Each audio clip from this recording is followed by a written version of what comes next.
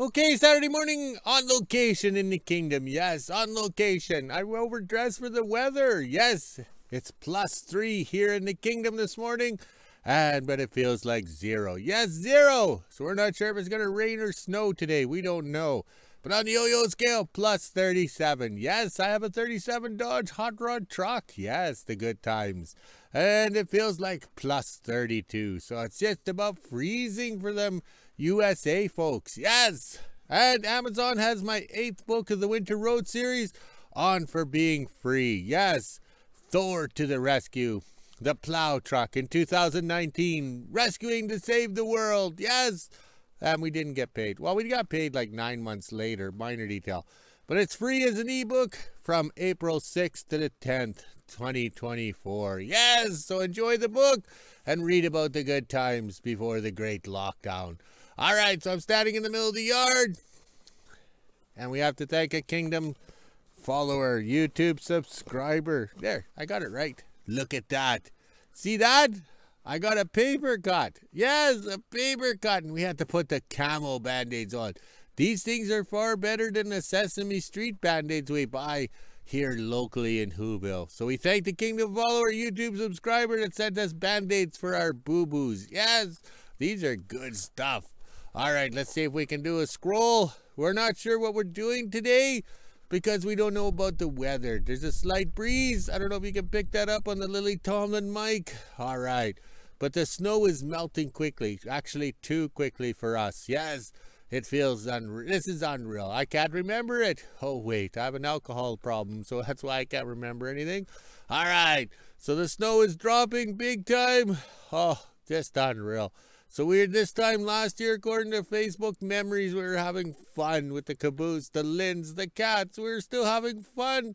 And it was warm enough, cold enough, but warm enough that the me phones didn't, censor us and quit. That's why I'm probably censored right now, because the me phone's been away from the hoe shack. So it's not used to this outdoor weather. All right. According to Amazon, the flag for the Rust-Oleum boat should be here any day now. Yes, and we can hang it up, and then we can have a good, colorful, pictures in the kingdom. All right, I think I almost made one rotation around, and I'm just about dizzy. Oh, I can taste that beverage now. All right, let's go walk the dogs. I don't know, have some coffee, and get to work, because the boss is an asshole, even on a Saturday. Okay, we thought we'd be working outside here today because I need my C-clamps up here, those vice grips that are holding the roof on, but everything is still frozen. It's too slippery on the other side, so it's kind of pointless. So if we wait a couple more days and then we can work on the roof and seal it in. It survived all winter with the snow blowing on it and everything like that, so I think we wait a couple of days and then we can do it right. Because I thought of moving all this snow to get the straps out, and then how do you support the ladder and stuff like that. So it's a mutual agreement between the staff and I. We'll drink beer and we'll watch the snow melt.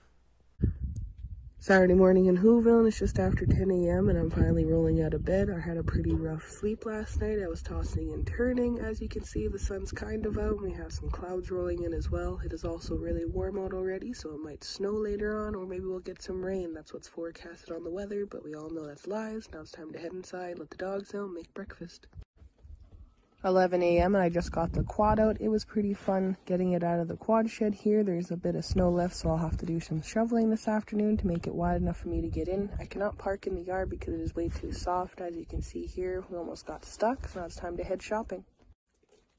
11:30 and I just made it home from the store for 3 bags and 4 water jugs. It was $179, but I was able to get a lot on sale. I didn't have a list to go with, so I just grabbed anything that was on sale. Now it's time to haul it all inside and divide it up and then start lunch. I will be going over to the kingdom at 1 p.m.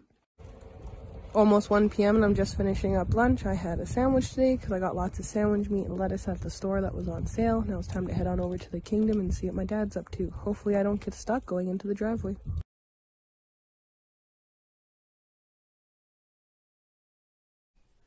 Just got the winter front and the canvases off of free fall here. All the cardboard will go into the wood stove and get burned, and then the canvases will get tagged and put into the trailers for next season. I'm sure once we take all this off, it'll snow and we'll have to put them all back on again.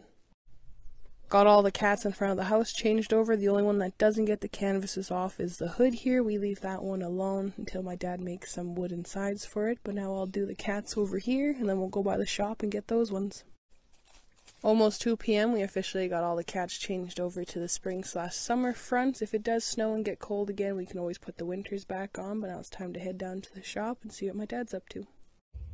2 p.m. I'm officially done in the kingdom. All we had to do today was get the winter fronts off all the cats. Now my dad's back in the shop because it's way too warm and slushy out here. Now it's time to head on back into WHO-ville and put the quad away. Just after 2 p.m. and I made it home from the kingdom. I got stuck trying to get out of there. My dad had to push me out, and then once I got going, I did not stop until I got back out of the driveway. Now I'm going to clean out right here so I can put the quad away. Almost 2:30 and I got the quad put away. I didn't have to shovel very much. The quad was able to make it in there no problem. I had a harder time getting out of the kingdom than I did getting into the shed here. Now it's time to head inside, let the dogs out, and then I'm going to head to the school and go print off some stuff and get the work ready for Monday for the kids. 4:30, I just made it home from the school. I got all my paperwork and stuff ready for the week. Now it's time to head inside, let the dogs out, and do the weather. 5:30, and this is the temperature we're sitting at today. It's 9 degrees Celsius, which is 48 degrees Fahrenheit. We even have the feels like on the bottom. It's been extra warm today. A lot has melted, as you can see. Now it's time to head inside, let the dogs back in because they've been out a while, make supper, and end my day. So I spent the morning in here working on the 46, but I'll show you on the 38 here. This was done back in 2012. There's wood that goes out here, and this is the little tray that keeps it going, and then it anchors it, and there's fancy floorboards and everything. But back then we just welded it because we got to get the door post to line up with this and all that. So let's go see what we're doing over here on the 46. So we did this in 2012. But also too, we have a lot of better tools. We have the 3-in-1 breaker. Oh yes. And the plasma cutter, the Pro Point 38 Plus. We'll have that out after lunch making some sparks. Okay, so what we're doing here, I'll just slowly walk over. All right. So they have a lip in here, a piece, and the rust gets in here and it wedges it all up. So we cleaned it all out, ground it out because it's pop riveted on. So now we can use the 3-in-1 bender brake to make a plate in here. Use the plasma cutter to cut out that rusty parts. Yes, so this is all lining up. I lucked out with this truck, how would you say, still being on the frame, and the holes all line up. So we're in good shape. There's wood under here, but after 80 years, it's still good. Yes, it's hard to believe. It's solid and stuff like that. So we'll be replacing some pieces over here with some rubber. But then, in other words, this truck is in really good shape and stuff like that compared to the 45 Chevy 3-ton we did and that 38 Maple Leaf. But nothing compares to that 38 GMC because that was a farm truck and we knew it personally and it was in good shape. So after lunch, we're going to start welding, plasma cutting, and getting this cab nice and solid so we'll pass a safety after my death when somebody buys it. Okay, coffee time in the kingdom, and I was a busy boy. Yes, I was reliving grade 3 all over again because I was in that class a couple of years, I think it was. So I don't have enough talent, as you say, sober, to cut a template out. So what I did was cut little pieces and then tape it together. That way it kind of fits. So in theory, we want this to fit here. And that's the bolt hole for the frame. These are weld holes. Because if you weld it here and here, this can egg up. And this is where the frame is. So you want some strength in here. So what we're doing is putting a plate over top. The old system curved up, went like this. This was an open space.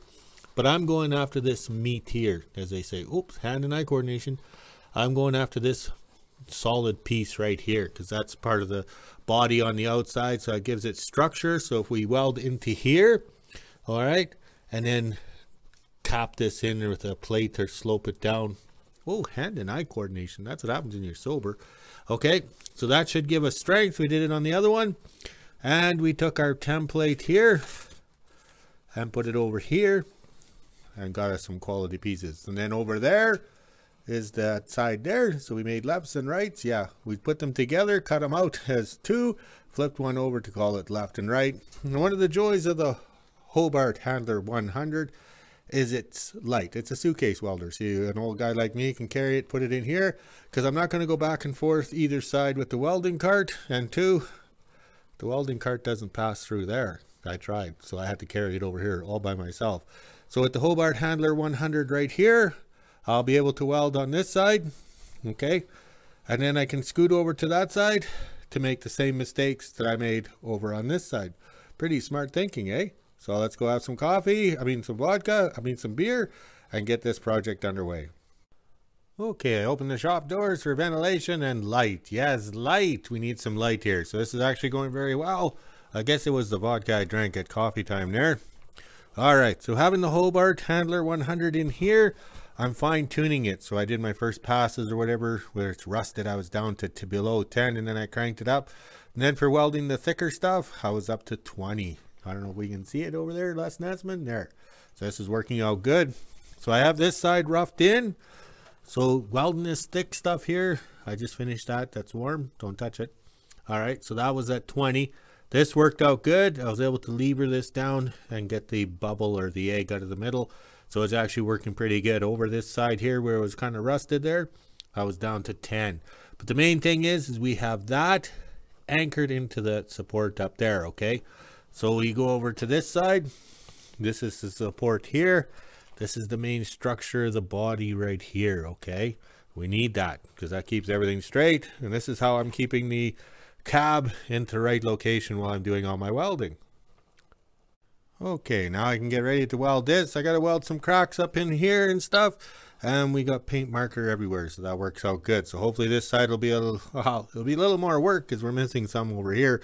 But that's no problem as long as we got a good base. If and when we take the cab off, we can always do the welds from underneath and stuff like that to improve it, okay?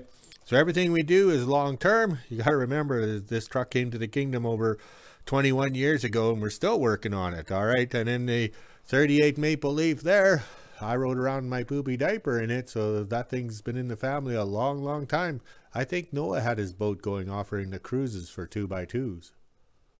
Okay, once the sun went past the doors, it got chilly in here because that sun was beating in. It was nice and warm. Okay, so we shut the doors and we're in full production here. All right, so here we got out the gray file folder. We made another template. I cut it freehand. No marker, no nothing, no measurements. All right, so we know we got this welded in here.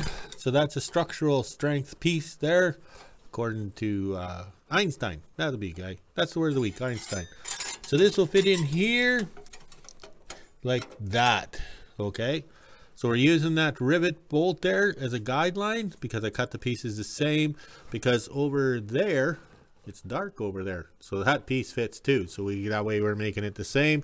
So now we'll do some welds around and then we got to make a piece for the strip here to replace this. It's rusted. Now we'll give this plate or pad or whatever strength and then we can join it down here to here and maybe splash the paint today. We're not sure. We're having a good day here, just minding our own business, staying focused and not drinking too much. Okay, 7 o'clock in the kingdom and we did it. We set our goals and what we want done today and we did it. Too bad it wasn't like that in the bedroom. All right, so all the cracks on the firewall that are painted with the silver paint are done. Yes, okay. So that's the main thing. The silver paint is just a protective coating. So 10 years from now, when I actually get around to finishing it and painting it, it'll be done. So we have the front cab mounts all finished. So it worked out pretty good. We splashed the paint around. I released the straps here. Okay, over here. All right. So then the cab went back in or moved over. So the hole was lined up straight there. So this worked out very well. Very pleased. Okay. This was a lot easier. Then when I did the 45, I didn't have the Hobart Handler 100 MIG welder right here. That's so nice to set it on here. I had a Lincoln one. It was a piece of crap and it was gas fed or whatever. And we didn't have any gas or whatever. So I don't know. It was just a long story. It was a joke. We didn't have the 3-in-1 bender brake right over here. Oh, look at that. The sun just beating in the window there. So cutting the pieces plus the plasma cutter. So reaching in and nipping things out worked so good. So we're very pleased with this. We got lots of welds on it. So it'll last another 80 years. And tomorrow we're going to have to weld back in here. It's Sunday, so we'll have to have a relaxing day. See, somebody put the big strap across there, which is good. And it kind of broke up over here. But at least this cab is not bad a shape compared to the other ones. All right, let's go see what the flags are doing. I doubt if I can walk over there. Okay, I think we're going to be short for video feed today because we're trapped in the shop due to weather. Yes, oh, the weather. So we'll find something we did today on this day back in, I don't know when. Back to the future. No, back to the past. All right.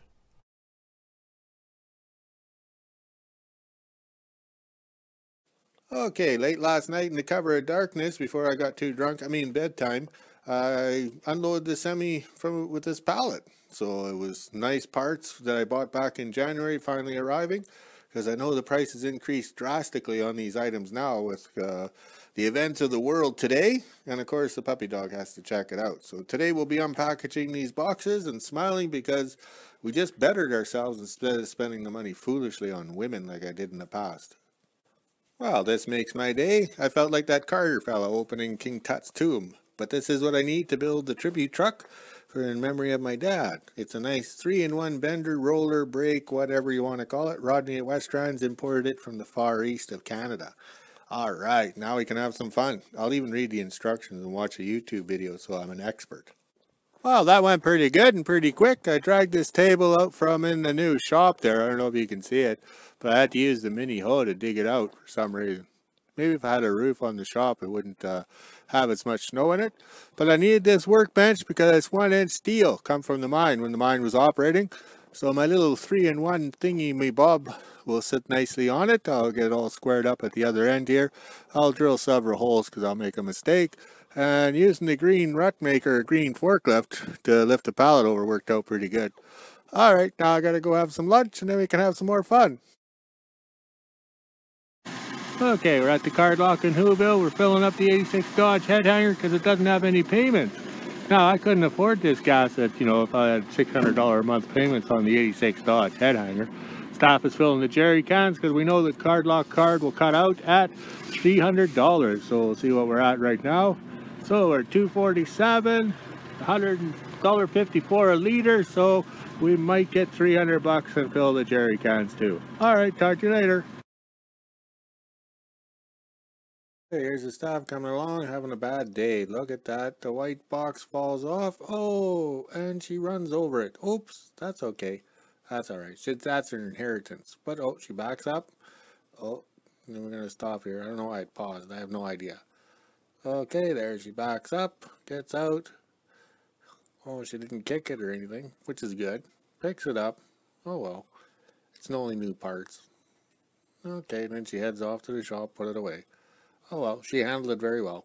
Oh well, not too upset. It's her inheritance. Okay, talk to you guys later.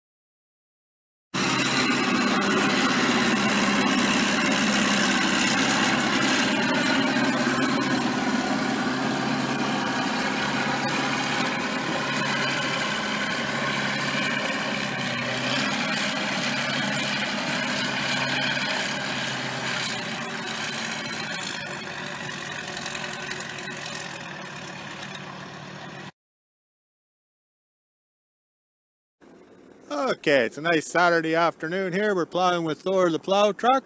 I pay taxes in WHO-ville here, plus to the government of Manitoba for the Department of Holidays. So I have to plow the road into the kingdom in the back way. We have semi-trucks coming, so we have to cut it down because we had some wind and drifted it in pretty good down a little farther. I'm not videotaping that because I'll be driving the truck. Alright, more to come. Alright, sorry for no videos the last couple of days, but I had to do a picture book for Amazon so my Kingdom followers around the world can see all my collectibles. And I'm colorblind, so working with pictures was like working with the Rubik's Cube when it first came out in my younger years. But we're just outside here showing the Kingdom. It's -5 and it's snowing. So I guess spring is on its way. But oh well, we're going to have some fun later on now that I'm done, writing books or whatever. But I'll probably have to do a couple more, keep everybody happy around the world. All right, we'll talk to you later. Okay, look at the sun. It's just about straight west of the kingdom here. And the cats look good now that they have their winter fronts and their canopies or canvases taken off. So now they look like normal cats, winter freighting cats with windshields. And I'm not walking over to look at the flags because I'm going to get a boot full of water or a shoe full of water. Look at the flag, the little flag of exercise. All right, let's go walk the dogs, drink some beer, and make a video. Talk to you later.